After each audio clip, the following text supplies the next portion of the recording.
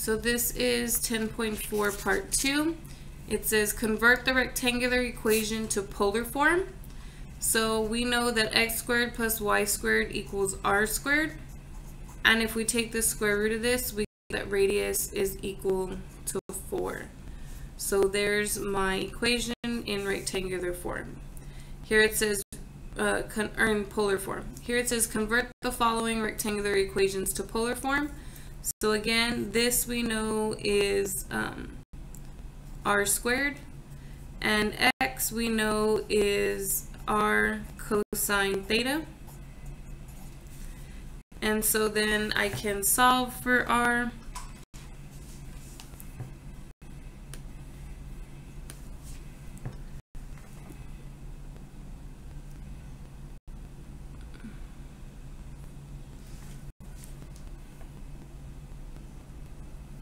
We can take out an r, get r minus 6p cosine theta.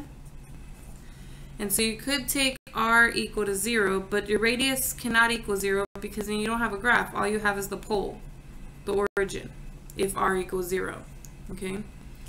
But if you take this equation and you solve for r,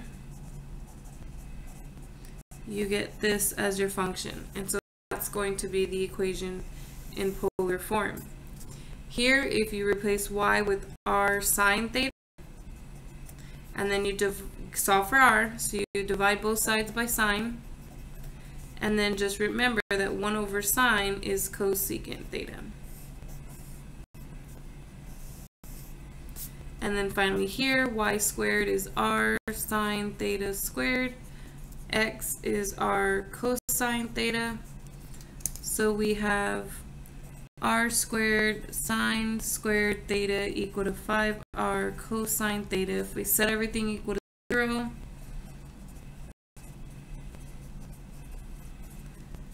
if we take a factor out an r,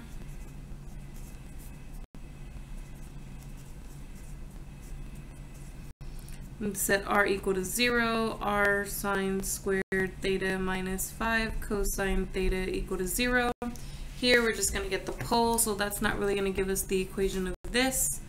So if I keep solving for r, I will get 5 cosine theta on the right hand side.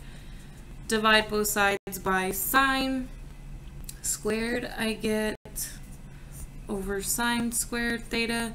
And sometimes the computer will take that, sometimes it won't. You'll have to write 5 cotangent theta cosecant theta, because cosine over one of these sines is cotangent, and then 1 over sine would be cosecant. So there we go.